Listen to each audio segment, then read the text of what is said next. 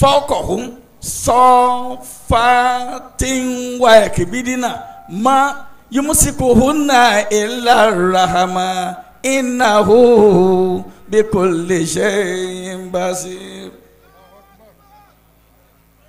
bọ́lá ń bá sùn abọ́ relax pé mo kàn tiẹ̀ tó gbé díẹ̀ báyìí wàláì gbogbo ayé nǹkan dàrú system tó wà lára wa á destroy reason ni pé in tó hold díẹ̀ ó ti drop iṣẹ́ ẹlòmíì ó lànà lẹ̀ báyìí iye tó sì máa dà dáadé torí in tó control ẹ̀ in tó agbára tí ń control ẹ̀ lọ́hùn ó ti stop ìyá máa dà tọ́ báyìí ẹ̀ẹ́dì kí wọ́n tó kọ́ máa accident tó máa lọ ni kò sí control mọ́ torí tó ń control ẹ̀ ó ti stop iṣẹ́ so ọlọ́run ò lè sinmi ọlọ́run ò sì ń sùn ṣùgbọ́n Jésù ń ṣe kí ni ó ń sùn kódà ó sùn lórí inú ọkọ̀ ojú omi tí ó tún lo ẹni ẹlẹ́ni àti òní pa ọmọ ọlọ́mọ ẹ̀fẹ́ bá tiẹ̀ jẹ́ ni ó farabalẹ̀ ló pìlò ọlọ́mọ dàlámọ̀ rí wa rú ó bá di lálẹ́ subhana rabbika rabbil izzati amma yasifun. Alhamdulillah. adúpẹ́ fún Ọlọ́run my brother kí lorúkọ yín. àṣẹ iná olúwa tó sìn. àṣẹ iná olúwa tó sìn láti lù wọ́n. yóò ṣògo. good church wo. CAC. now any question kí ni question yín. question mi ni pé question tí mo fẹ́ béèrè pé ibi wọn ti kọ́ nínú.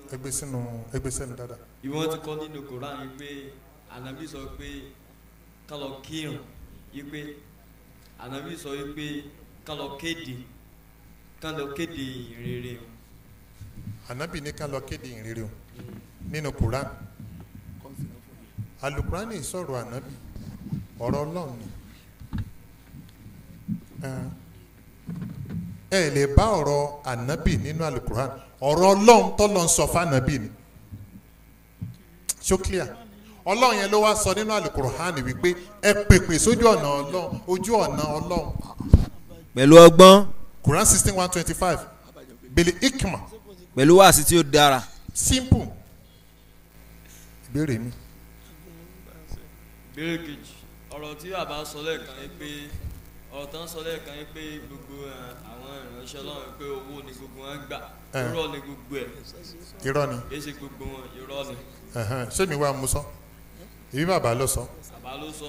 bàbá lẹ́lọ fún lọ́rùn mọ́lẹ̀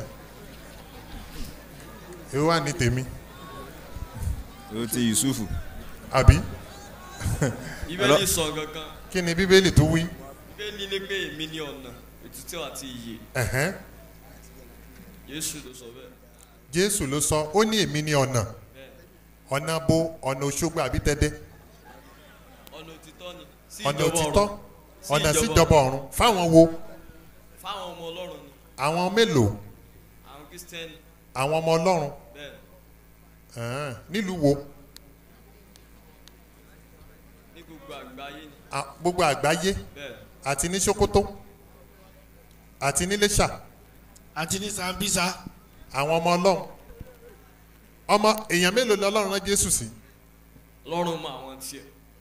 Ọlọ́run ló mọ àwọn tiẹ̀. bẹ́ẹ̀.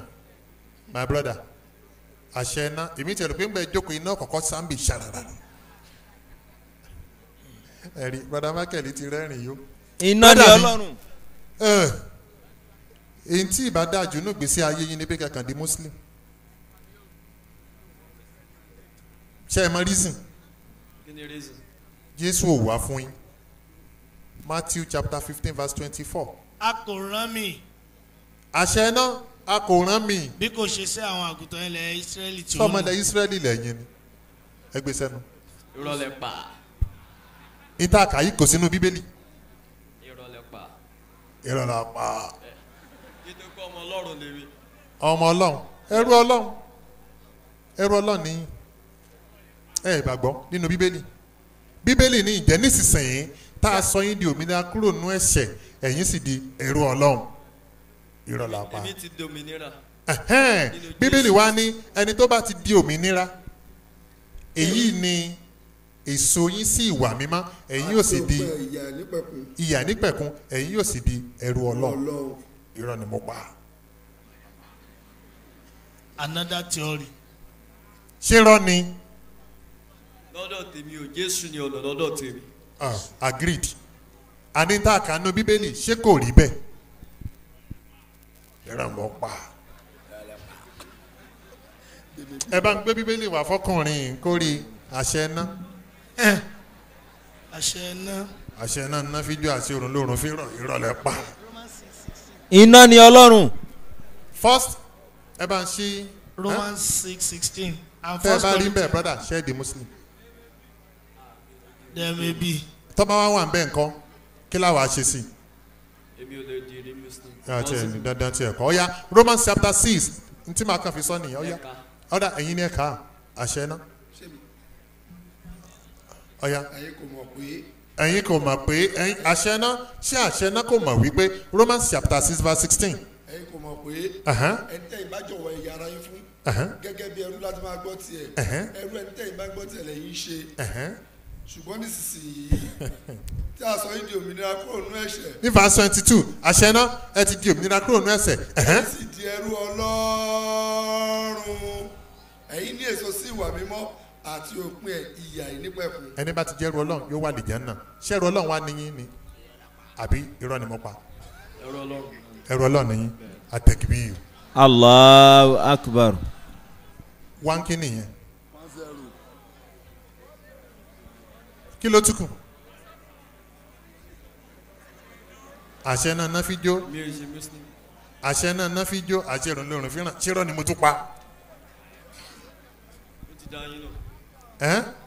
bíbélì ní àṣẹ náà you are ẹrú ọlọ́run ṣé irọ́ ni mo pa bíbélì ìtàyín ló sọ bẹ́ẹ̀.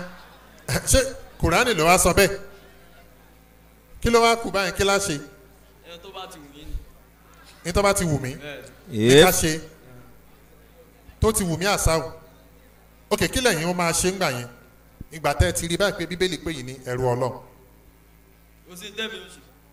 ẹ kàn máa lọ náà kí lẹ́wàá ṣe sí fún bíbélì tó fàbùkù kàn yín tó pè yín ní ẹrú ẹrú ẹ bá ń pọ níbèrè mi ẹ pẹ̀lẹ́ brother Michael Ustaz, a tún rí yín lénìí a dúpẹ́ lọ́wọ́ Ọlọ́run. a rí yín ní Bolúwájí ẹ dẹ̀ wá sí Ile-Ife Bẹ́ẹ̀ ni, a lè gba question yín. ó máa ń wáyé bẹ́ẹ̀. Ẹ̀hẹ́n. Bó tilẹ̀ jẹ́ pé ó dùn mí, ṣùgbọ́n síbẹ̀síbẹ̀ náà, a dúpẹ́ lọ́wọ́ Ọlọ́run pé ó ṣe é ṣe lénìí. ẹ wá mọ tó ṣẹlẹ̀. Mo ń bọ̀ sá. Torí ọ̀pọ̀ èèyàn ló mọ̀ wípé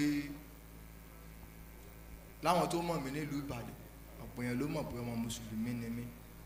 kó tó di wípé Kó tó di pé mo di Kìrìsìtẹ́nì. pé Ọlọ́run wá sọ yín nù. Lè sọ pé Ọlọ́run sọ mí nù. àwa mọ̀ ok kó tó di pé ẹ di Christian. bó ṣe yẹ̀yìn sí. Exactly. Okay. Now, láti 1999 yẹn sì ni mo ti ń wàásù Jésù káàkiri. Ṣùgbọ́n mo wá dúpẹ́ lọ́wọ́ Ọlọ́run fún irú ìjókòó tó gbé kalẹ̀ ní because you are dealing with Bible. Okay. Which is the basic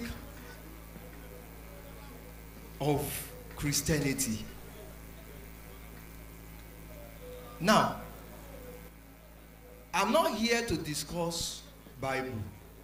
Okay. The reason is because many people have been here to discuss Bible, Okay. and One one way or Bible there. the other, they really fumbled. That was a time I was on this stage in Ibadan, like you said. You asked me a lot of questions in the Bible, and I answered you according to my knowledge. Now, it is not befitting for me now, Okay. because this call is a call into Islam.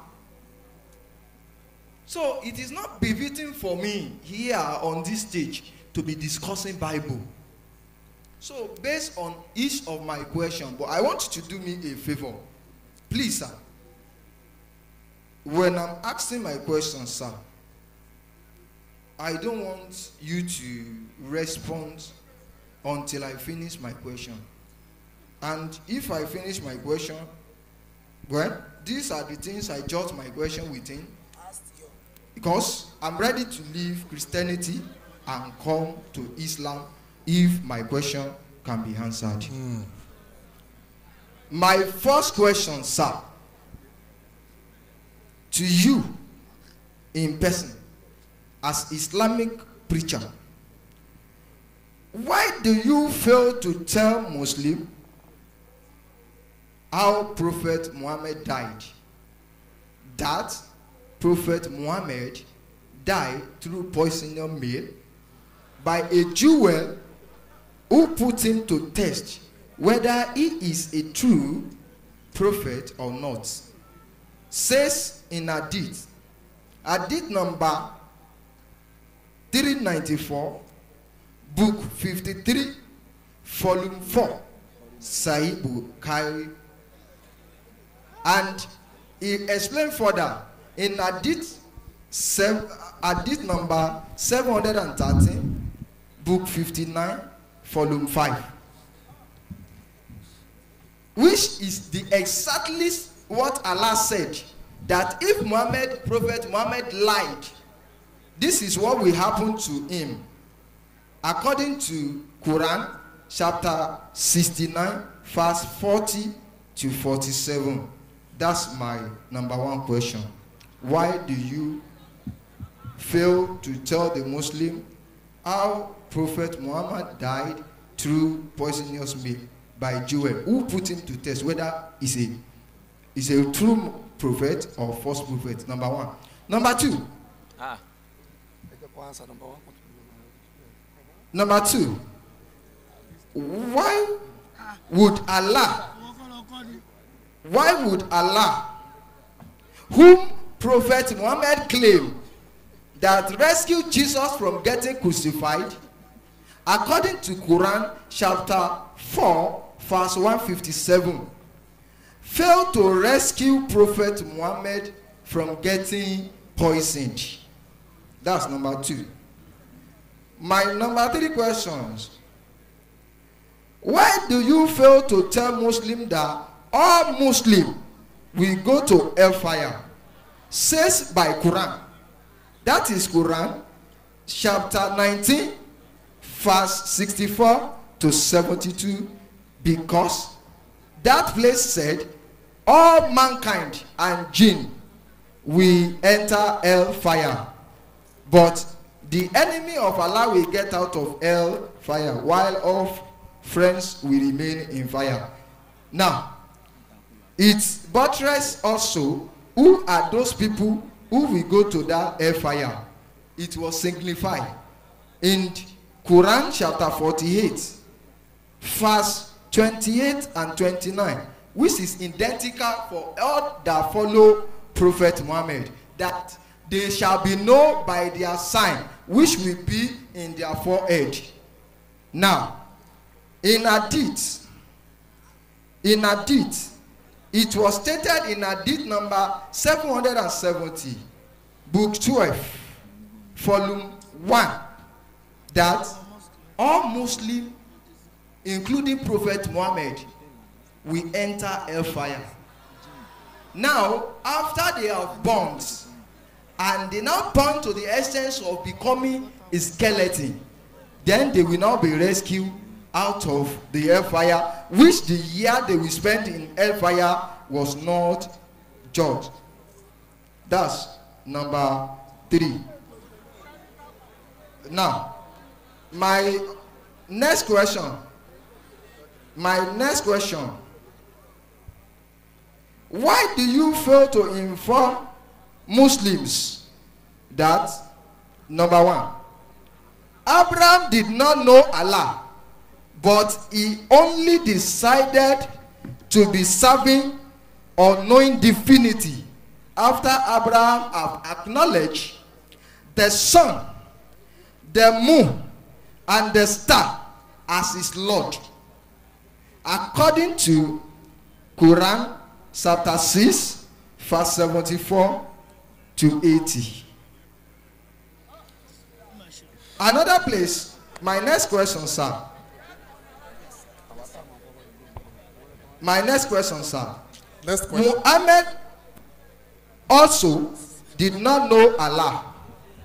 Why Quran chapter 53 verse 1 to 18 stated that? Now, there is a question I asked you in about the program about the moon crescent and the star, but you use the knowledge of you being in this system for a very long time, and you turn the table. You said, what is the reason for Nigeria to be using green, white, green? In fact, I was a foolish then to be a Nigerian and not know that thing. That is a foolishness of me. Then after I leave this church, I do my Brother, I'm sorry, sir. You said that is number 4 question. You said you were Brother Michael. Please, sir, let me finish that number 5. Okay, number 5, please. The number 5 question. The number 5 which question will be the last question for now, and I will love you to answer me all day. Yeah. The number 5 question I have for you is this. Please, sir, as Islamic preacher, I want to ask you, because this has been the question that have tied me to become a Christian. Why is it that Quran did not say anything about the black stone which is at the eastern corner of Al-Kaaba, which Muslims are kissing during Hajj? 1. But Quran mentioned many things about the calf which the Israelites made for worship in their journey from Egypt to the Canaan land. Quran that stated that it was stated in Quran chapter 2 verse 51 to 54. Quran, the same Quran chapter 2 verse 92 to 93. Quran chapter 4 I'm coming, sir. Quran chapter 4 verse 153. 1 minute more. All right, sir. Quran chapter 7 verse 148 to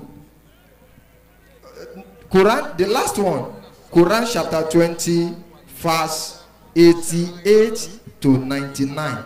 It mentioned clearly about the calf. But Quran did not say anything about the black stone. Why, sir?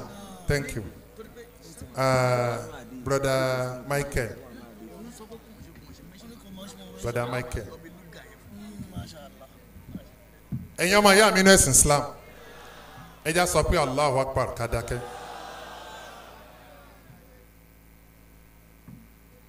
Brother yìí, ó sọ̀rọ̀ kan sìn. Brother Michael said at Ibadan some years ago, about 2 or 3 years, 2015, about 3 years ago, he said he was a foolish man then. I said, no, wait. I said, you said I asked you a question. Yes, about Nigerian flag. The way you responded show that you were foolish then. On the Nigerian flag. The Nigerian flag. Yes. Yes. When I asked about the Christian. Exactly. That is what I meant. Right. The way you responded shows that you were.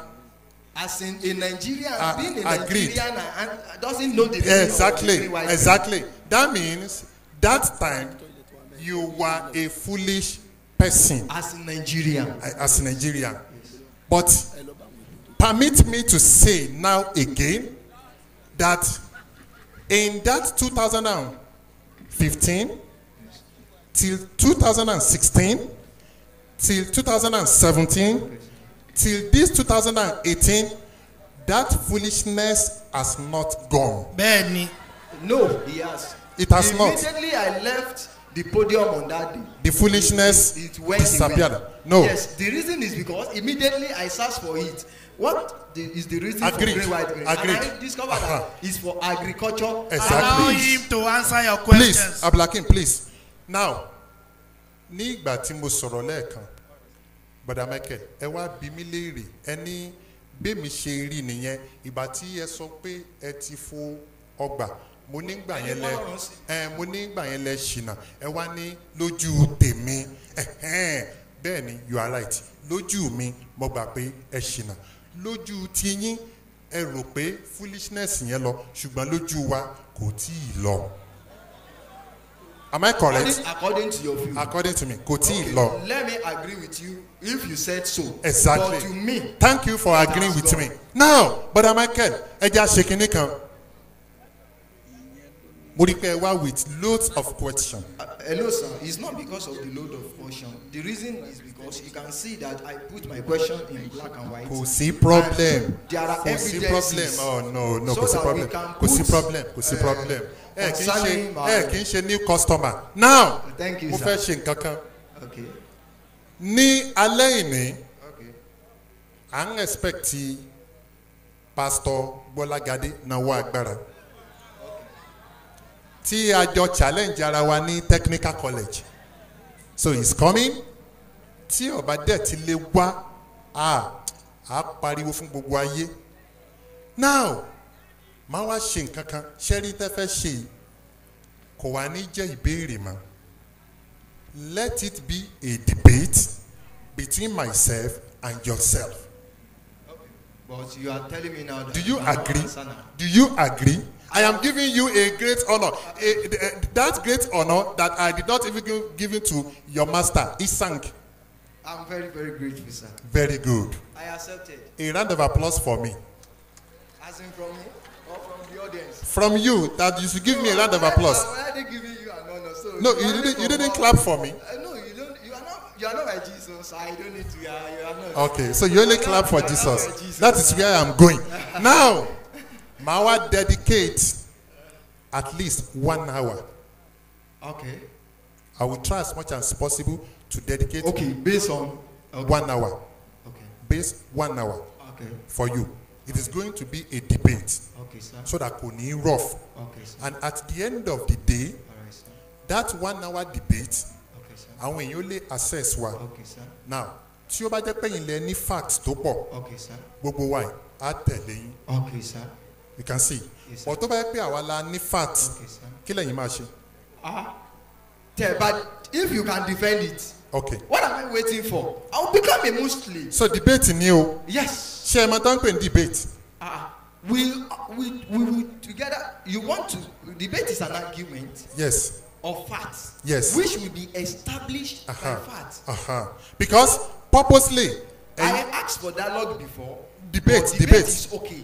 Debate is okay. Debate And they is will give okay. us time. Good. Ẹ̀yin ọmọ ìyá mi nẹ́sìn Is it Islam. going to be tonight, sir? Ẹ̀yin ọmọ ìyá mi nẹ́sìn Islam. Ṣó dàbí àbí ò dàbẹ́? Hello, sir. Sir. Hello, sir. Ẹ mọ̀ tó sọ nǹkan mi o. Hello, sir. Debate. Is it going to be tonight? Tonight, inshallah. By God's grace, even though I'm running a night shift in my working place, which I collected a day leave from the working place Yeah. for this program. But by the grace of God, I will speak with the management of my company as I'm getting to Ibadan by God's grace, and I will make it. But what of if you are not able to make it, Nko? What I'm trying to say is, this program is more important to me than even my work. So which means if they refuse to give me, you will quit the job. I can even resign for it. Please clap for yourself. Not even me. Clap for yourself. Good. That means you have become Jesus. Now, it is for yourself, and you are Jesus. As many that believed in him, he made the Son of God. And your man, yeah, I mean, Islam. Into Jackin Sheba in you. Ti ababere àsìkò orun ti fẹ́ tó bẹ́ẹ̀ ni àbí bẹ́ẹ̀ kọ́. Now, this is 15 after 5. Ó sì yẹ ká fún àwọn ọmọ ìyá mi ní kalimatu shahada. Brother, ṣé ẹ ṣetán láti di Muslim ni? Good. Now, èèyàn mélòó? 1, 2, 3, 4, 5, 6, 7. Okay, mẹ́fà. Ẹnìkan wà lẹ́yìn stage. Okay, ìbéèrè ni kì í ṣe perfect gba Islam. So àwọn mẹ́fà ti wà nílẹ̀ ẹ bá ń fún wọn ní microphone ẹ jẹ́ kí n kọ́ fún wọn ní kálímọ́tì ṣáádà. So brother Michael, we shall be expecting you. Bọ́kẹ́tì ó lẹ jókòó. I'm very sorry. I just want to quickly chip in. Brother, what is your name? Michael, follower of Isaac. You know Isaac very well. Very well. Fine. You are coming tonight and you want to argue Quran and Hadith. No problem. You will meet us here. But let me tell you something. Between now and that time, go and study Luga. Because we are going to argue Luga. Look at the Arabiya. That is grammar, Nahwu, Wasarf. MashaAllah. Go and study it. I'm going to handle you myself. Call Isaac, computer is handling you on Luga this night. Because you mentioned one question that was the question that made you to become Christian. That Hajaratul Aswad. I want to tell you, it wasn't Hajaratul Aswad, but Hajaratul Abuyad. Wamina le Abuyad illa le Aswad. Wait, this no. When you are referring to this thing, we need to tell you the origin, the etymology. So this night, bring your level. And don't forget to pick this night Arabic dictionary. Undo me. Isaac cannot undo me. Call later. So you meet us this night. Come with all this book. Oh. Inshallah. When your God cannot wash. La ya'lamun. Brother Michael, a lè bá yín keep gbogbo kìíní ìgbà sọ́dọ̀ gan tí nǹkan kan ò ní ṣe o. Ẹjọ́ máa gbẹ́rù rẹ lọ. Bọ̀tẹ́ lọ. Now, ẹ̀yin ọmọ ìyá mi tẹ́ fẹ́ di Mùsùlùmí. Ẹ bá ń fún ẹ ní microphone, ẹ jáwé ìyórí wọn, ẹ gbàgà kúrò ń bẹ̀. Atakbir. Allahu Akbar. Whether we like it or not.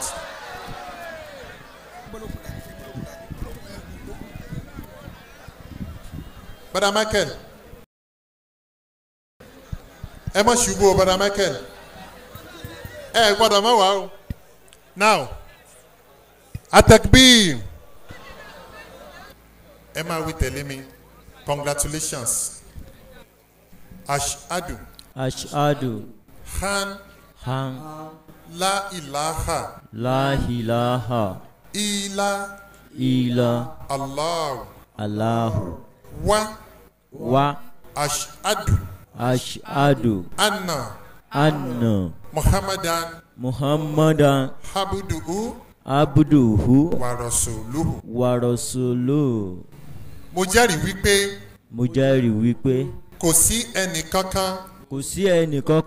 Tí a lè máa jọ́sìn fún. Àyàfi Ọlọ́run Allah. Mo dẹ̀ tún jẹ́rìí wípé. Ànábì Muhammad. Òjíṣẹ́ Ọlọ́run ni. Ẹrúsìn Ọlọ́run ni pẹ̀lú. Ẹ bá ń gbé títóbi fún Ọlọ́run. Allahu Akbar. Now, my sister, kí ni orúkọ yín? Ẹgbẹ́ sẹ́nu. Alimat lẹ́ ń jẹ́ tẹ́lẹ̀ tán sọ yín kẹ́ tó change but ń sìn báyìí Alimat yẹn náà lẹ́ máa padà sí good of you. Ojo kí ni Muslim tẹ́ fẹ́ máa jẹ́? Jamiu. Wow. Allahu Akbar. Ẹ̀yin kọ́ brother mi? Brother Ọpẹ́. Kí ni Muslim tẹ́ fẹ́ máa jẹ́? Abdulaziz. Kí lorúkọ yín? Orúkọ tèmi ni Adéyẹmọ Abidin David. N tó jẹ́ kó rí bẹ́ẹ̀ ni. In 1 minute. Okay. Ẹ̀yin obìnrin tó bá wà ń bí, àwọn òbí tó bá wà ń bí, mo lọ́rọ̀ fún wọn náà. 1 minute. Kò yẹ kí àwọn òbí kán mọ ní fàǹfà débi pé wọ́n wà yàrá wọn. N tó kọ́ ọ̀sẹ̀ mi nìyẹn. Tẹ́mi fi lọ. Èmi ò gbọ́njú o. Fàǹfà tí bàbá àti ìyá ṣe. Èmi ò gbọ́njú tẹ́mi fi lọ o. Torí mo wà níbi àbí a year and a half old. Náà gbé yín lọ síbẹ̀. Mẹ́mi ti gbé mi lọ. Ṣùgbọ́n báyìí. So mẹ́mi Christian ni. Bàbá Muslim. Mo ẹ̀sẹ̀ wá padà ní January 8, 2015 ni mo ẹ̀sẹ̀ padà sẹ́rìn Ọ̀ṣun. Sí ẹ̀rìn Ọ̀ṣun bì. Ni mo ẹ̀sẹ̀ mọ̀ wípé àwọn family bàbá mi gan Islam ni wọ́n ṣe bọ̀ gbogbo bó ṣe wá ń sọ fún mi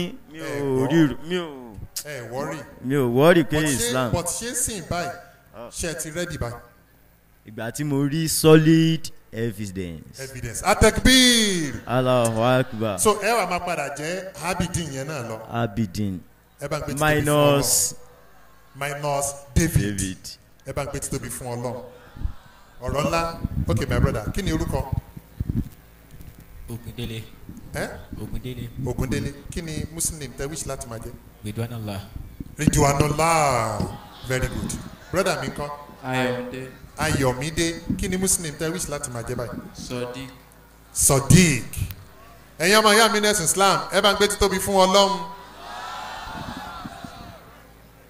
abẹ́lọ́ nínú ọlá náà àná ẹ̀ ọlọ́mọ́sà aṣọ ajú alẹ́ ìní lọ mọ́sà aṣọ ajú ọ̀la lọ ẹ wá try ẹ mú Christian lọ́wọ́ kẹ́ẹ̀dẹ̀jẹ̀ káyé tètè subhana rabbika rabbil izzati amma yasifun wasalaamu ala al-mursalin walhamdulillah rabbil alamin.